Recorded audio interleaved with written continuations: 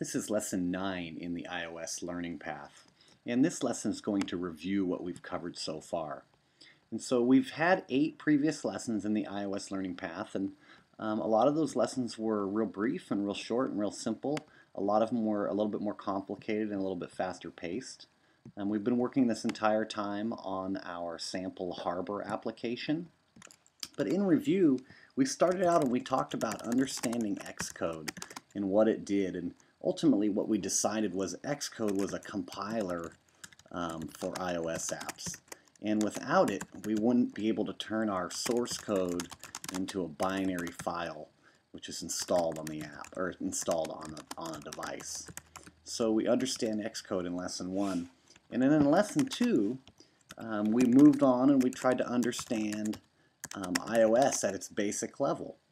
And we talked about how iOS controls apps and foreground processes, background processes, and all kinds of things that the developer doesn't have to do, like hardware, battery, etc. And so understanding iOS, I think will help a lot of people really get their head around how similar it is to other operating systems, and also how simple it is. It doesn't do a whole lot, and it does allow us as developers to do pretty much whatever we want. So in lesson 3, we moved on to views and view controllers. We talked about adding views and creating subviews. We talked about the UI kit and how everything inside of the UI kit everything that we put on the screen is part of the UI kit, like UI labels and UI text views and things like that, and how those are all subviews, or excuse me, subclasses of the UI view class. So that was views and view controllers. And then in the 4th lesson, we discussed a little bit about how iOS manages properties and methods. Actually, that's Objective-C. That's not really iOS.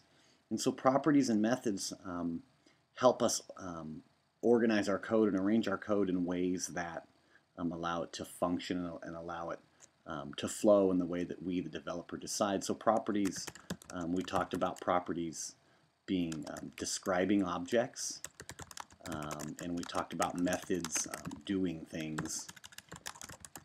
So that helped understand a little bit about properties and methods. And then we moved on and we talked about control flow and how source code flows from class to class and method to method based on how we arrange the order of operations in our project. We did a couple of little samples with that. We talked about tracking events and the output console, and how the output console can help us figure out where code is running using the nslog statement. And that nslog statement outputs hints and debug info that we create to help us as programmers figure out what's going on inside of our project. After we tracked events, we talked about the configuration data, and this is really when kind of the first time that we started talking about the uniqueness of a Buzztouch project versus just a standard iOS project that was not created using the Buzztouch control panel. And really the biggest difference is the combination of the plugins and the configuration file, the JSON data, that helps us easily load and unload screens without writing a lot of code, in essence. So we talked about JSON. And then in our last lesson, we talked about loading plugins and how different class files read or parse JSON data to determine which screen to load, which screen or which plugin to load. And so we did a couple samples and changed the data a little bit so that we could load our blank screen. And so that brings us to lesson 9, this lesson, this review. And really, this brings us to what I consider to be the beginning review here, which is the beginning of your learning. And I say that because where do you go from here? Where do you go from here is entirely up to you. You could continue learning about how to program Objective-C. You could go kind of full on into one language, or maybe you want to pursue the Android operating system in a basic way. Because after all, the Android operating system is a lot like the iOS operating system in that It's a mobile operating system and it manages applications and different things installed on a device. And so we think that the next place for you to go is to learn how to distribute apps.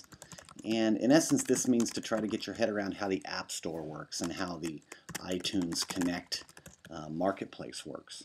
And there's lots of different resources online and lots of resources in the how-to section on the Buzztouch website. And of course, the forum is a great place to learn about distributing apps. In essence, you're just going to be compiling the application with a provisioning profile associated with it to code sign the application. And this lesson, of course, isn't going to cover that. But my point I'm trying to make is we've taken 9 lessons and we've given you, or 8 lessons plus this review, and we've given you an overview, an understanding of how iOS works. And it's going to be up to you to determine what you want to do with this new information that you have.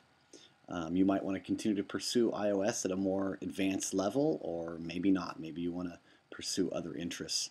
We encourage you to stay enthusiastic and stay interested. Becoming a skilled mobile developer is certainly going to be worth your while. Now that you have your head around how a Buzztouch project is put together, you may decide that it's not for you. We totally understand, and you may pursue an entirely different development approach. That's completely okay. We believe that our method is an efficient and organized way for new developers to get started creating apps at a higher quality than a lot of the other solutions out there. So we appreciate you taking the time to go through this learning path, and we look forward to seeing you in the next one.